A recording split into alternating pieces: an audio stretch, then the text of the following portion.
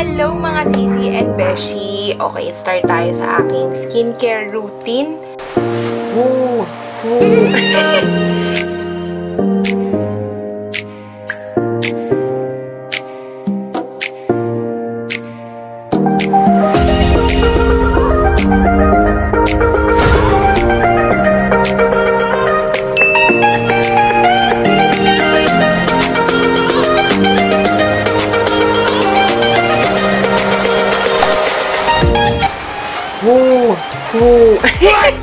Hello mga Sissy and Beshie! Welcome back again sa aking YouTube channel! Okay, for today's vlog, hindi tayo nakaayos ngayon, nakapambahay lang tayo. Cute na duster ko yan, Sissy and Beshie. Binili ko lang sa palengke. Doon ako bumibili ng mga cute na ano. But anyway, hindi tayo nakaayos, hindi ako nakaayos sa harapan ninyo kasi magkakaroon tayo ng pangalawang skincare routine. Okay? Kasi ilang months ko na rin ginagamit to together with Bebe Love. Kasi sa kanya, ang dami nakakapansin. Napaka-youthful nung skin niya. Parang baby face and banat siya. So, yun lang. Ito lang naman yung ginagamit naming dalawa. So, isi-share ko sa inyo, Sissy and Beshie. Are you excited? Kasi ako excited na, guys. Okay, umaga-umaga dito. Medyo umuulan, bumabagyo. Pero yun. Ang cute, diba? Binili ko pa talaga yan para cute naman ang ating skincare. So, yan. Before we start, syempre, don't forget to like my Facebook page at Stephanie. Ayan. Na-miss ko yung mga ganyan plak-plak ko eh. Diyan talaga ako nagsimula. And, don't forget to follow me at The Real Stephanie. Yan. Instagram account ko yan. And, syempre, Sissy and Beshie, subscribe sa aking YouTube channel at Stephanie. Ayan. Click nyo Sissy and Beshie yung bell button para ma-notify ka sa mga bago kong vlogs. And don't forget to like this video kasi yan, tinatapos ko lang yung ating mananalo sa ating yung nakaraang giveaway sa letting the person in front of me choose the chauvinist. Yes! Yun yung vlog kasi meron katanungan si Bebe Love doon. So, kung hindi ka pa nakasali, click mo lang sa taas yung I button para direct ka nang makanood doon. So, let's get started! Pero ito ay kakaibang vlog, guys. And nag-post ako sa Facebook page ko na kung ano yung ginagamit ko na new skincare. So, marami naman nag-like. Thank you so much. And, isa-shoutout ko si Camille. Hi, Camille Almeida. Ayan, kasi nag-message siya sa akin kung ano yung ginagamit kong skincare. And, ang dami na rin nakakapansin na medyo glowing ang ating skin. Ayun. Syempre, hindi naman tayo madamot para i-share yung lahat. Tayo, Sissy. So, i-flash ko lang yung pinost ko dito na picture ko nung nagtagaytay St.Ives na kami ng mga C2S friends ko. So, yan yung skin. To be honest, there's no filter from that photo. It's a natural light. Galing talaga sa init. And tiniis ko yun, kaya medyo may ano yung mata natin. Anyway, so ito na. Hindi ko na patatagalin mga Sissy and Beshie, no? Ideas. Kasi guys, to be honest, pag skincare routine, kunwari ko ano yung ginagamit ko, hindi ko masasabi sa inyo na tugmang-tugma ito sa skin type. Okay? Skin type na oily. Okay? May dry. Meron din tayong combination. Tapos, meron din tayong mga prone sa acne. So, again, I'm not a dermatologist para dito sa mga isi-share ko. Ito lang yung mga ginagamit ko for the span of, I think 3 months na straight. Okay, yun lang yun. Alternate lang namin ginagamit ni Bebe Love ito. And don't worry, guys. Sa akin naman, hindi naman siya nag-irritate. Hindi naman ako nag-pimples. So, you can see, this is my bare face. Hindi ko naman sinasabi, Sissy and Beshie, na ito yung bibili nyo kasi maganda sa face ko. No! You need to try and you need to know your skin type. Kung oily ka ba, kung masyado ka ba mag-oily, diba? So, yun. Hindi ko na patatagalin. So, let's get started. Facial wash na ginagamit ni Bebe Love this past months. Okay? So, first, ito talaga yung pinaka-favorite na facial wash ko. Itong St.Ives. Okay, apricot siya. It's a fresh skin apricot scrub. Hello Glowing Cheeks. Ayan. Sobrang, alam mo yun, Hinuhoard ko talaga to. Nabili ko to sa online, sa Lazada. I think, na-range siya ng mga 300 plus. Nabili ko lang siya ng 100 plus kasi nag-sale sila. Pero super tagal na nito, guys. Ito yung every other day na ginagamit ko. And ni Bebe Love, namimili na lang siya kasi meron kaming stall doon sa shower area namin na mamimili na lang siya kung anong gusto niyang feeling. Paraben-free, dermatologist tested, oil-free, and non-comedogenic. Won't clog pores. So, meron sila kasing dito sa likod na exfoliation factor. So, papakita ko sa'yo, meron silang gentle, moderate, and deep. Kasi ako, pag nag-exfoliate, ewan ko ba, ang hilig-hilig ko talaga sa deep. Deep cleansing talaga, guys. Ito yung sinasabi ko sa inyo. Meron sila sa likod. Ayan, gentle, moderate, and deep. So, nasa deep siya. But, binili ko to sa MOA. Yeah, sa MOA, sa SM department store. So, this is my second Ives. It's an energizing coconut and coffee scrub, guys. Alam niyo naman, super favorite ko mag-coffee. Drinker talaga ako, to be honest. So, it's an energizing coconut and coffee scrub. Coconut.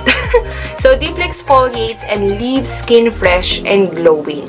So, paraben-free, again, dermatologist tested, and oil-free.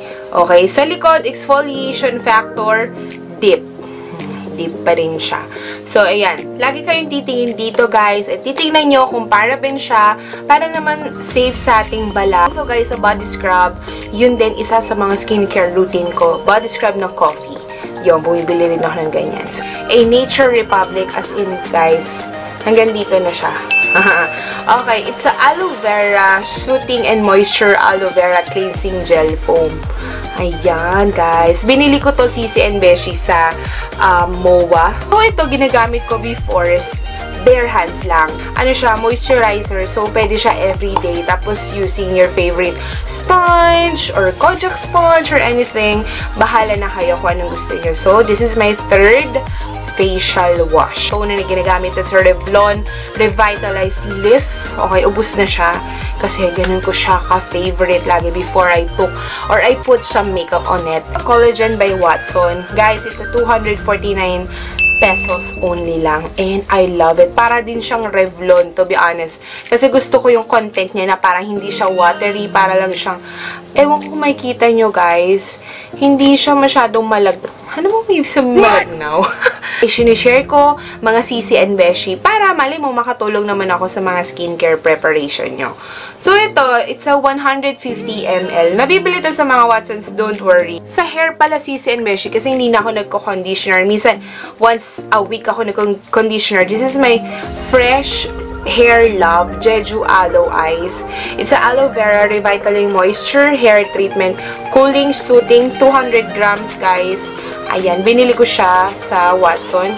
It's 139 pesos, I think. Yeah, 139 pesos. And, guys, ang ganda nito. Kasi talagang, alam mo yung super lambot ng hair ko after I bath. Kasi ginagawa ko siyang conditioner. Pero every other day or twice a week, once a week yon. Kasi to be honest, hindi talaga ako nagko-conditioner. Pero, ayan, okay pa naman siya. For my facial mist, mabilisan tayo. I use Fresh Love Skin Love. Ayan, guys, Jeju Aloe Eyes. And, I love it. Ang ano lang dito, Sissy and Beshie, after or before ko nag-makeup, nagtatry ako nito. So, guys, ito ay binili ni Bebe Love as in ang sweet-sweet niya kasi wala dito sa SM Las Marinas. So, binili niya ako sa MOA. Gumagamit din ako ng Olay. Every other day akong gumagamit ng Olay. Asan mo yan? Ayan. Ayan. Hindi pala siya makita. Okay. Olay Whip. Tapos Olay White Radiant. Ito yung parang feeling ko serum siya, guys. Super ganda nito, besh. Ginagamit to namin ni Bebe Love pag naka-aircon kami. Or parang hindi kami dito natutulog sa studio area ko. Plus bedroom kasi medyo mainit. Wala pa naman kaming aircon dito. If medyo tinatamad ako, guys, nagfe-facial mask ako. Charan! I got a plenty of facial mask nandun. Pero recently, ito yung gusto kong gamitin from Althea, Korea. Happy birthday, Althea. Thursday 4. Yun, 4th birthday na po ni Althea. If you want to check my vlog, just click up here yung I button.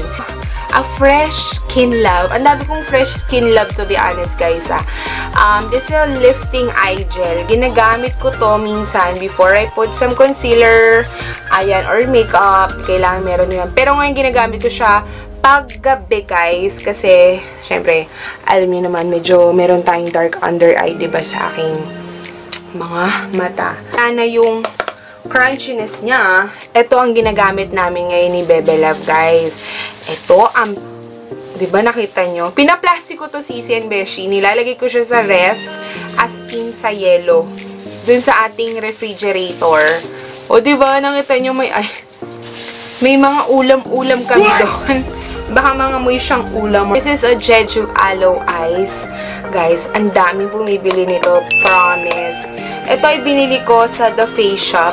Okay, hindi ko kayo, The Face Shop. Super pare-parehas. As in, parehas sila ng Skin Fresh Lab. If I'm not mistaken, I'm correct. Sobrang excited ko, Sissy and Beshie. Akala ko talaga, Skin Lab yung nabili ko. So, it worth 295 pesos. It's okay kasi face shop naman siya. So, tiwala ako sa face shop. Lamig niya, guys. Tapos, meron akong ganitong spoon. Hindi siya basta-basta spoon, guys. So, I don't know if you can see, pero, so, tignan natin. Ayan, nakita nyo? Ay, naririnig nyo? Ice. As in, ice talaga siya, besh. Ayan. Parang nag-aano ko dito ng halo-halo. Halo-halo, guys. Face ko. Pero ano siya, creamy siya. Super creamy niya. Ito yung ini-stay namin sa face namin every night ni Bebe Love. Kaya pagising namin, para kaming glass skin. Dito. Oh, sakit. Uy. Sorry, medyo farsighted ako. Kaya kailangan, alam nyo ba, guys, kailangan ko talaga ng monitor dito. Kaya nyo, darating din ng panahon. Asenso din tayo. Walang siya. Nakakatulong siya, Sissy, kasi nililesen sa akin yung mga dryness, yung oiliness, lalo na pag may mga acne ako minsan. Pero yung acne ko naman, hindi naman totally marami siya. So, konti-konti lang yun. Yung sa face nyo, nalagyan nyo siya. Ito kasi nilalagyan ko rin to. Ayan. So, to be honest, yun ang problema ko. Medyo maitim kasi yung... Hindi naman totally maitim, pero nagkaka-pigmented siya dito. Pigmentation sa mata ko. Sissy and Beshie, umiinom din ako ng mga water. Akala mo mga ibang water. Anyway, water siya. So, meron akong separate tumbler for that. I don't know if... Ayun. Pwesto sa bahay. Dala-dala ko siya. So, this is my tumbler. Okay. Kahit anong tumbler, kahit anong baso nyo or anything. Basta lagi siyang dala, tapos nakasealed siya para hindi siya pasukan ng alikabok. So, yon, Sissy, ayan. I'll be right back sa umaga. Titingnan natin kung gaano ka-glass skin ito. And Sissy, good morning! Okay, for today, ano na ba? 9:57. 9:57. Nagising kasi kami ni Bebe Love ng 9 AM. Tanghali na kami nagising kasi nga, ano na rin siya umuwi kagabi. But, ay ito mga Sissy and Beshie yung ating face. Hindi pa ako nakapaghilamos pagising ko. And ayan. Tingnan natin. May muta pa ata. Nakakahiya. Okay, ayan. Medyo yung nilagay nating Jeju Aloe Ice. Ano siya, hindi naman siya masyadong, sticky. Hindi Tapos, medyo nag-oil ako dito. Siguro, pawis lang yan kasi nga nag-ano ako kanina. Yan! Sissy, kaka-facial wash ko lang. Grabe, napaka-fresh.